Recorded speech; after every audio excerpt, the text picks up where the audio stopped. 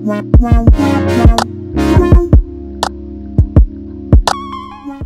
everyone, and welcome to another highlight lighting tutorial. So today we'll be introducing to you our DMX512 and RDM decoder. So depending on what connection you'll be using, here you have your RJ45 and XLR input and output for your DMX signal. So the decoder has 5 programmable channels with 8 amps each.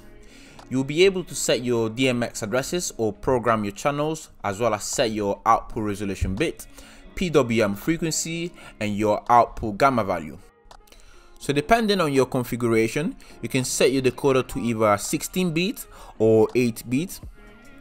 So now to give you a quick example, we're going to be dimming both 16-bit and 8-bit.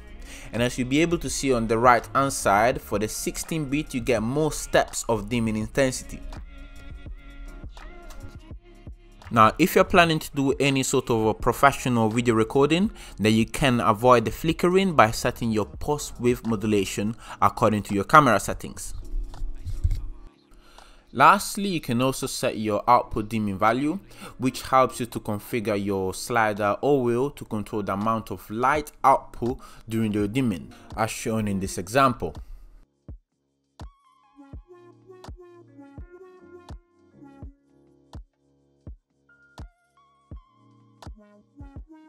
So in conclusion, this DMX decoder gives you the ability to set specific dimming functions according to your project.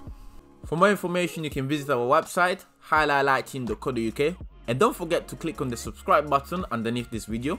You can also follow us on our Twitter and Instagram page. Thank you very much for watching, and see you next time.